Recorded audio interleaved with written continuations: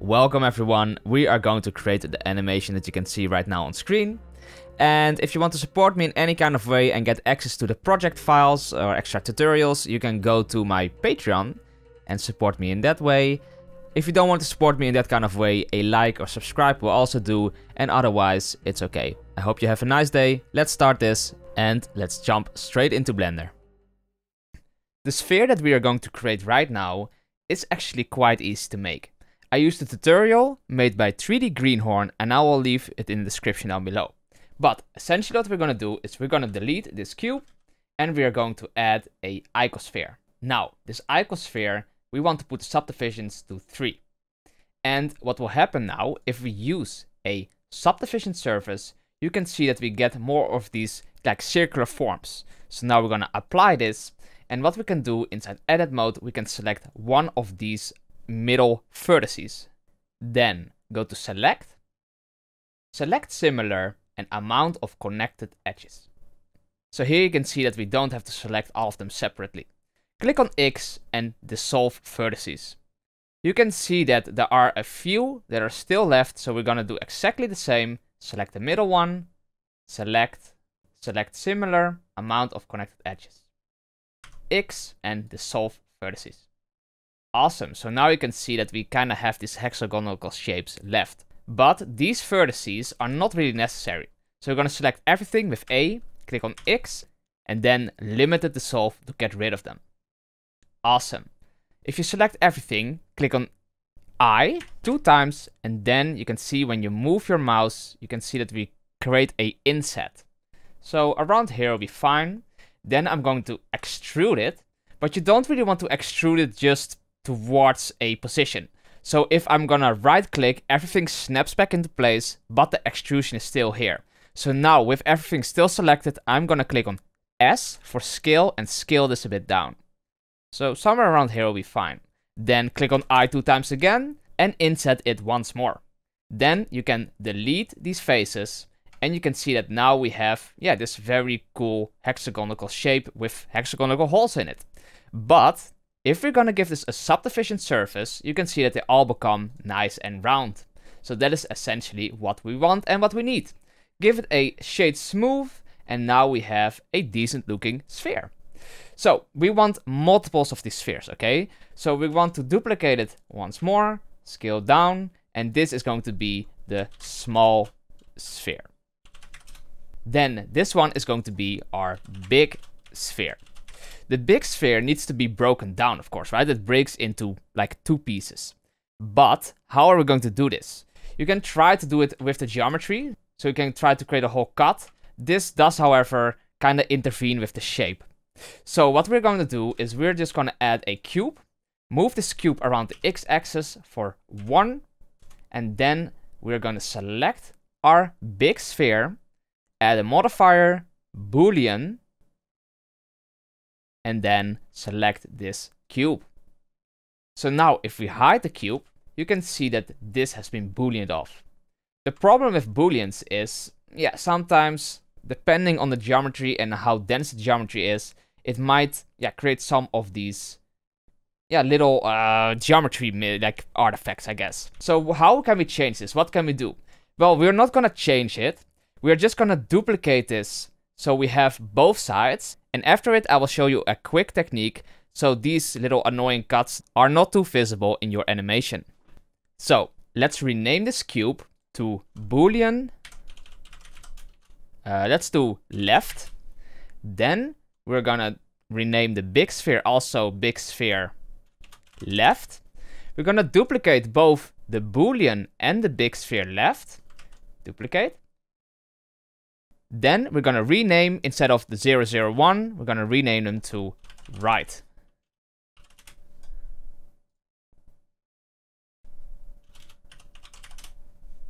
As last, we're gonna hide the Boolean left and the big sphere left. We're gonna select the Boolean right, and we're gonna move this cube around. So gx -2. Then, in some cases, these actually overlap. And for some reason, when you have your Boolean right here, if I hide this cube, you can still see the cube because it's just part of this new big sphere right model. it's kind of weird, and you can try to play around with insect union and difference. So in this case, union works for me. In some, very rare cases, it doesn't really work. So what you could do is you could go to your Boolean right and just play a little bit around with the scale. Or move it a little bit to the left or right. That could also work. Just in some cases, it's kind of weird. I don't know why.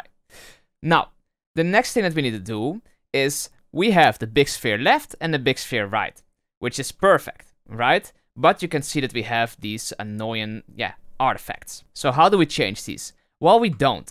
What we're actually going to do is we're going to duplicate the sphere once more here. And then in this new sphere, which is just going to be the big sphere, I want you to delete the left and the right. So just big sphere. And then we're going to delete the Boolean modifier. Later in this video, I will show you why we will need 3 of these models. When animating these kind of complex shapes, I hate to just apply these modifiers. Because what if we do something wrong and we want to change something in the future? I just don't want to do it all over again. It's just the lazy person inside me. So how can we animate this without applying all of these bad boys here? Well, what you can do is you can use parents. We can parent objects together. So if we select our Boolean left and then our big sphere left, we can click on Ctrl P and then set parent to object. So now if I move this object, this cube will move with it. So the cube we never really want it to be visible. So select the cube, go here into Object Properties, Visibility, and then Show in Viewports and Render can go off. If you ever want to see it again, just select it and then put Show in Viewport on again. So now for the big sphere right, we're going to do exactly the same. So open them both, select the Boolean right, then the big sphere right, Ctrl P, and then Object. Also for this cube, I don't really want to see it, so Show in Viewports and Render can go off. So now, wherever I move these, you can see that, it works as intended, right? We still have it cut in half. The thing that you want to do though, is you can see a huge difference if I move this one, or this one. And that is because this one, I kept at the viewport 0. I just put the subdivision all the way off. So do this for both the left and the right. And we of course have our main sphere. To animate this, I first want this to rotate around. There is one thing that we gotta keep in mind. When we rotate this big sphere, of course the left and the right big spheres do not rotate with it, right? So how do we do this? Well, we're just gonna create an empty. So Shift C to make sure that your 3D cursor is in the middle, and then Shift A to create an empty. Just do a plain axis, that's fine. Then I'm gonna select my big sphere left, right, and the normal big sphere, and as last the empty. Now Ctrl P and then set parent to object. So now if we move, rotate, or scale the empty, it will happen in the big sphere left, and big sphere right. Let's start animating this sphere. So first we want our camera in position. So just grab your camera and do whatever you think looks cool. You don't have to copy me, and yeah, that's just it. So I'm just gonna put it around here, whatever, and then create a little studio. So just a plane, move the bit downwards, and then extrude one edge here, and then this is going to have a Boolean set to it, so somewhere around here, and then shade smooth. So how do we animate this? Well, as you saw in my animation, I first had just this part rotating around. So just select the frame that you want to start, click on I while you have selected your empty, and then do rotation. Then you can ask yourself how long you want this to take. So let's say we want it to rotate for around 60 frames. So rotate Z 360 degrees, then I rotation. So now in this time it will rotate 360 degrees.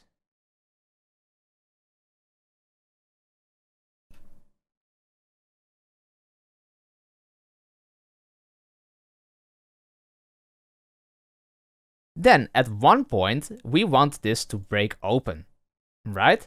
So how do we do this? Well, we can just move and do whatever we want here.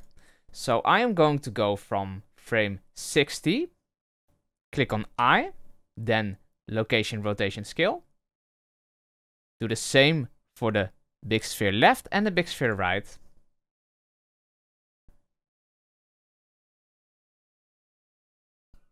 And then let's say it breaks open and it takes around 40 frames. So at frame 100, just gonna move this bit open. Let's also unhide our small sphere so we can actually see what is on the inside of this breakage, or whatever it is. Something like this. Now it's like broken open. So I lock rod scale for both the big sphere right and the big sphere left. And now you can see that it rotates until frame 60 and then it breaks open and it shows this little gem inside. So as you guys can see in the video, this part here in the middle is not only just a different color or a smaller sphere, but it actually emits light. You have these beams shooting off. And what for sure looked cooler than just having it very static is also rotating this sphere. So let's say it's always rotating on the inside of this model. So we have to start from frame 1, I, rotation. Then let's do 160. And we're gonna rotate this, rotate Z. Let's do around 360 degrees. I, rotation. So now you can see that it's always rotating on the inside. It of course goes slower than this sphere on the outside, and that is because there are more frames, right? So now you can see that it's still rotating. Let's put our end at 160. So our whole video is gonna take 160 frames. And I want to show you that also the camera can be animated. Okay, you don't have to have always a static camera. So what can we do here? Well, I really like the way that the camera is set up right now because you can really see everything, but I only like it at the end. So maybe once it starts to open up, so at around frame 50, I want to select my camera, then click on I and do lock rod scale. At frame 1, I want to be closer to our model, right? So I'm just gonna put on camera to view, zoom in, and I want to start our animation from here. Click on I, lock rod scale. So what you can see now is from frame 1 to 50, we are zooming out. And now slowly starts to break open, and then we have our cool little animation. Our animation can actually be a bit shorter, so let's put it at 120, and that is also good. But you can see that having always a static camera is not always the best choice because you can do a lot of cool movements with the camera itself. A lot of this can also be done, of course, in separate scenes and you can kind of blend them together. But yeah, this is also a way to do this. So if you guys still remember, we have a big sphere left, big sphere right, and also just a big sphere. But we cannot render them all at the same time. You will get these artifacts because stuff is laying on top of each other. We don't want that. So we need to animate our big sphere in some kind of way that only once it starts to break open, which is around frame 60, then these other two parts are showing. Okay? So what you want to do is at frame 59, we want only to see this big sphere. So go into the big sphere, go here into the object properties, and make sure the viewport here, insert keyframe, and also the render is working. Then at frame 60, I want to tick them off and then insert keyframe. So now you can see that part is hidden. We want to do the exact opposite with our big sphere left and a big sphere right. So big sphere left is going to be hidden at frame 59. Insert keyframes for both. And also the big sphere right is going to have exactly the same. Now, at frame 60, I want to show them, so tick it on, insert keyframe, both for the big sphere left and the big sphere right. Now, the time that these small artifacts show is very minimal because it already starts to break open and then you don't really see those artifacts anymore, right? It's just one frame.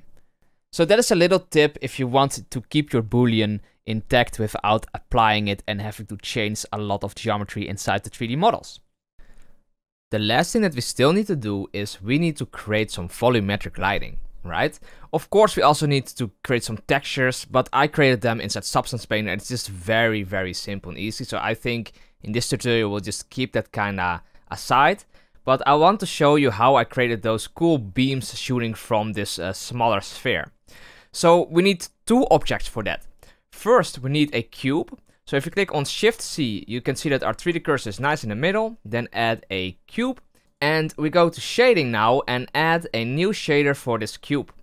So let's delete this principal BSDF node. And let's add a volume scatter. Okay, volume goes into the volume. And what I like to do here is I like to put the density at first quite high. Okay, if we go to the viewport shading rendered, you can see that, yeah, it's quite dark in here. We could already add a nice HDRI if we want to, just to light everything up. But in this case, I want to keep it dark because I want to see what my light is going to do. And yeah, we still need to add that light. So hide this cube for right now and just add a light right in the middle of the small sphere. So just add a light, point light is fine. And what you can do now is you can unhide the cube again and then look at what this light does. So if you select this point light, you can use nodes and play around with the emission. So I can play around here and you can see what it does. So right now it just kind of emits everything a bit, but you don't really see those beams too much. Why is that? That is because we want to make the radius of the light way smaller. And you can see that if I just put it at 0.1, something like that, that we get these, yeah, more of these beams that we're really looking for. So now it's your turn to balance this volume scatter, like the density, maybe you want it at 0.2 or 0.4, and this light strength, right? The point light strength. Those two have to be balanced a little bit. And if they're balanced right, then you can see the cool beams. But this is different in every scene, okay? So I cannot say like, oh, just do this and it will work out. That is not really how it works. You have to play a little bit around with it. But this is essentially how I did it. And I think you guys already know that we can also animate this. So that's the cool thing about Blender. You can kind of animate everything, right? So in the beginning, I do not really want any of this volumetric lighting. So this volume plus the light inside need to be turned off in the beginning, right? And when do we want this? So if we play our animation, you can see that around frame 70, our sphere starts to break open. So maybe around frame 80, our volumetric lighting starts to pop up. So how do we do this? At frame 79, we want our volume scatter to be 0. Right click, insert keyframe. And maybe around 85, we want it to be 0.4. Insert keyframe. We want to keep these two values into mind because we want to do the same with the point light, okay? So around frame 79, I want the point light to be 0. I don't want to see it at all. And at around frame 85, I want it to be whatever value was good. So in my case, it seemed to be 20. So now once we reach frame 79, we will start to get our volumetric lighting in here. And the scene also gets automatically darker. So this is everything you need to know how to create this kind of animation. I hope you guys liked it. And if you want to take a look at all the project files, they are available at my Patreon. Thanks for watching and see you guys in the next one.